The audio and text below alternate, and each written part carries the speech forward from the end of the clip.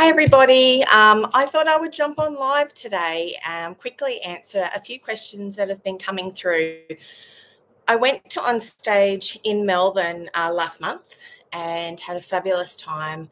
The conference was really informative. It was my first time going. There were lots of exciting things revealed, which demonstrators around the world have now started to see. It started to filter out. My catalogue, I obviously got one at OnStage, but my actual catalogue in the mail arrived today. So that's exciting.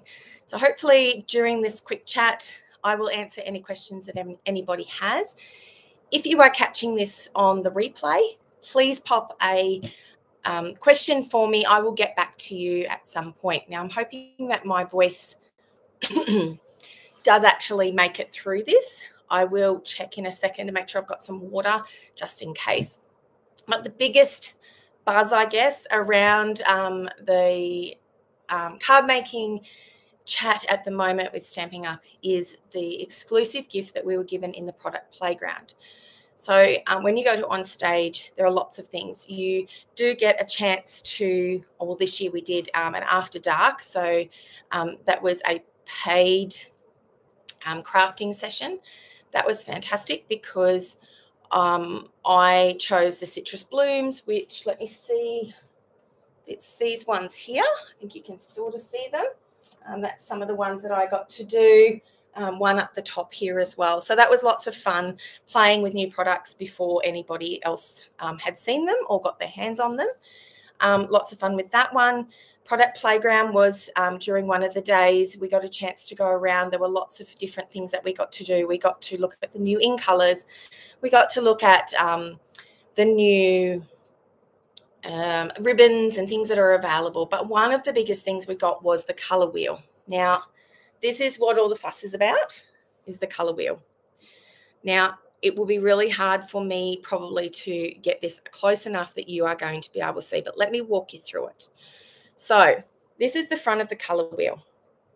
Around the outside is the colours. Now, obviously, but they're broken up into blue, violet, violet, red, violet, red, red, orange, orange, yellow, orange, yellow, yellow, green, green, and blue, green. So this is what all of our colours come under as a general umbrella. So underneath each one of those is approximately 3 or 4 colours. There are some colours that overlap into a different range. So for example, and let me bring this a little bit closer to the camera so you can see it. So there's green. Okay, you can see there's shaded spruce, shy shamrock, which is a new in colour, pretty peacock, and Lost Lagoon kind of sits in there, but it also sits in the blue green. So you can see I'm just going to move it slowly around. Hopefully you'll be able to see it. Sorry, my camera work is not great. Let me go this way. It might be easier.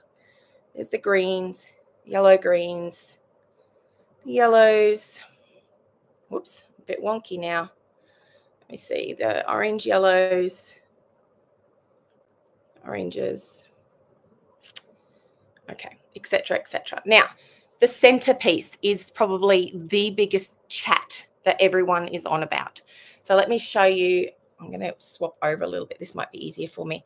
Okay, there are a couple of elements on this color wheel. Now, before I go through them, and I know lots of people are saying, I haven't got one, I want one, I don't know how to make one, can somebody send me photos? It's actually really quite simple, and I'll show you why. And I don't know if anybody has shared this yet.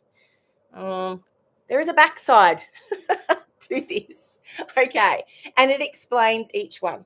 So let me bring, I'm going to go this way because it's easier. This one, triadic. So this is the one I've been playing with.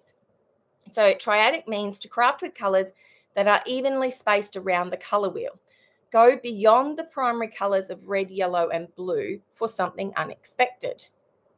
Okay, so basically all you're going to do is you are going to cut your colour wheel into thirds.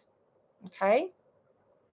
Now, the next one, colour your way, be a colour explorer. Use this complete colour wheel as a tool to help create beautiful colour combinations for your craft projects? What new color combinations will you try? So I'm assuming that's probably where I should have started. Complementary. Now, this is a basic color theory. If you have ever done art or anything like that, you should know about what complementary colors are. They are opposite on the color wheel. It says, you know what they say, opposites attract. Try pairing colors that are opposite each other on the color wheel to create a fun, bold contrast.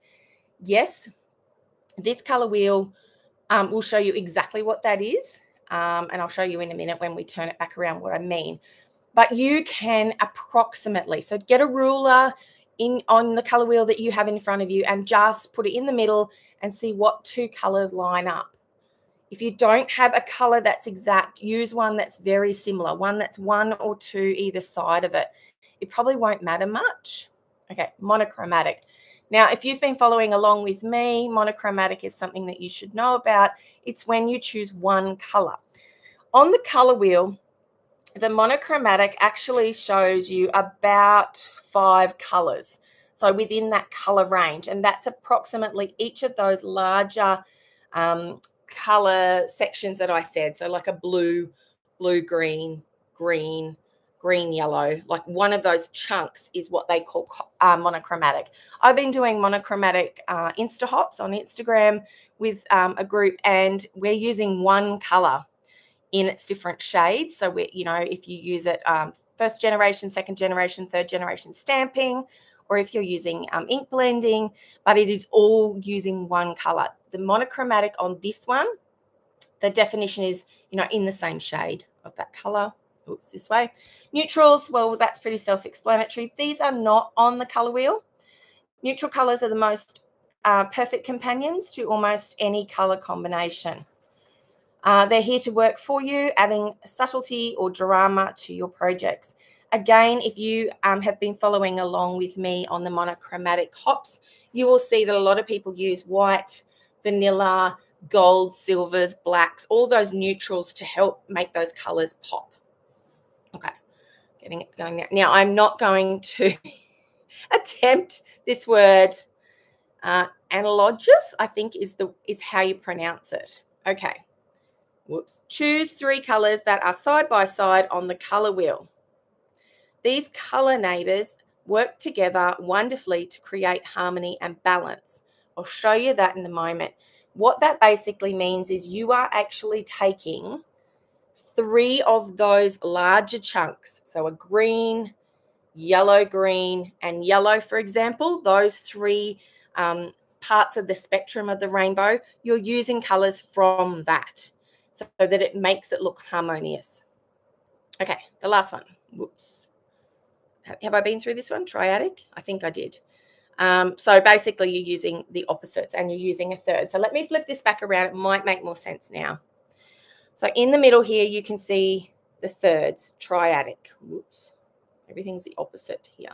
Triadic. So it's splitting that color wheel in thirds. It wouldn't matter what color wheel you have, whether you have the Stampin' Up one or just a generic color wheel, the triadic is going to work if you are taking it in thirds.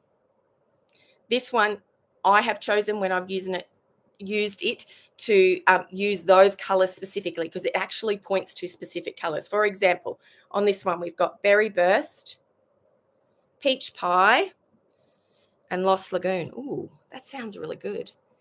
Okay. That sounds like a holiday. No, I might give that one a go, actually. Okay, so how do you get this to translate into a color wheel that you don't have that's like mine with this part? So this part does move around, so you can choose. So like I said, here we go. Where are we? Over here. Complementary.